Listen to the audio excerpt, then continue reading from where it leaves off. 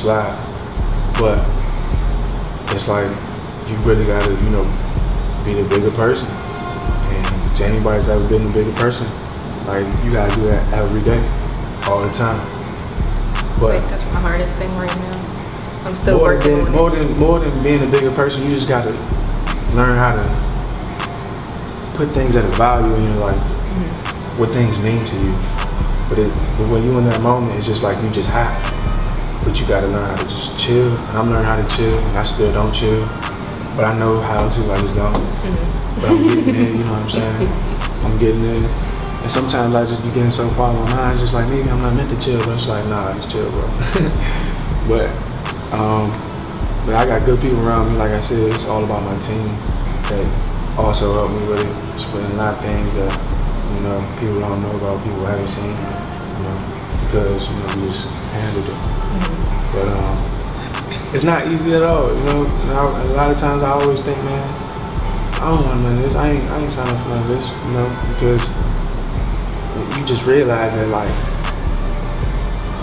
everything is just like everything's like oh my god, and it be from like, you know, the least likely places. You know, sometimes it be the dudes that a couple months ago they were showing you all the love, man, I love everything you do. Now they just disappeared. Going out their way to talk bad about you and everything. You know what I'm saying? Just for what? I never said anything about you. I never asked you to like what I did. I never asked you to approach me and tell me how you feel about me. But I'm on some man time. I don't come from none of that. So that rubbed me the wrong way when people do that. But everybody's saying, oh, that comes with it. Well, if that's what comes with it, man, I don't want it, because it's just I feel like, you know, I'm just entering, like, with my success, I'm just entering more and more into like a crowd of like suckers. That's why people don't see me out now. Because I can't be involved with I was gonna say, I definitely don't see you in none of the clubs or functions. If I go out somebody's birthday, one of my men just like, yeah, come on, man. But other than that, it's not. What? So you gonna come out for my birthday? Because I'm about to hit Jordan Gate in November 15th. You know, I accept Cash App, PayPal, all of that. Whoever wants to sponsor me, I need some coins. 23. You can give me $23. You can do whatever the hell you want. Just give me some coins or something. I'm gonna be there for that. But that's that. All right. So look, I want to get into these hats.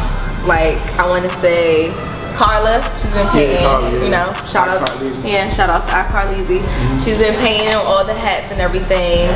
And I remember you came to my job one day. Shout out to Marvin's Roof, Marvin DC, all of them.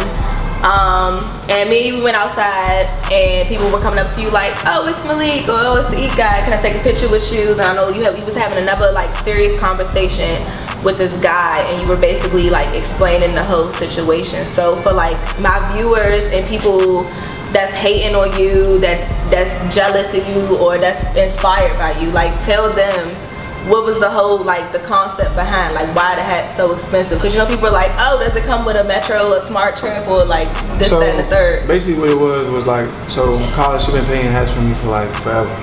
So not for me, but like for each, you know what I'm saying? She paint the hats, and you know. But when Carla paints the hats, like that's not you know, any of my money. You know, everything that y'all pay from custom hats, they go to her. So she painted these hats, and I've been telling her for like months, like, man, make some hats with like the Metro map on it or something. She was just like trying to figure it out, and she was like messing up a lot. And so when she finally got it right, it was right before she went to LA for BET weekend, and I seen the hats, and I was just like, when she texted to me, I was just like going crazy. I was like, man, these are the best things I ever seen in my life, like that. So I called her and I was like, you know, man, what we gonna do with these hats? I'm thinking like these hats probably going to the museum or something like that. You know what I'm saying? I ain't even seen them in person yet. I just got the pictures and I'm just going crazy. So she's like, yeah, you know, I'm about to sell them, you know, probably for like $80. You know, I'm just trying to make some money real quick before I go to LA. You know, she going to LA in a couple of days. I was like, $80. I was like, nah, we gonna sell them for like $500. She was like, nah, I just want to make some money like real quick. I was like, all right, $250. And then she was like, you sure? Like, you know, I just want people to buy the joints, you know. Which, you know, we ain't never sold. But I was gonna say they sold out like the same day. The highest we sold for a hat was 100. So I was like, all right, if they don't sell for $250, I'll give you $250 for each hat. Cause I was like, I'm you know, right now, cause like just off the strength. Yeah, cause I know they gonna sell. If they don't sell today, they gonna, you know, whatever.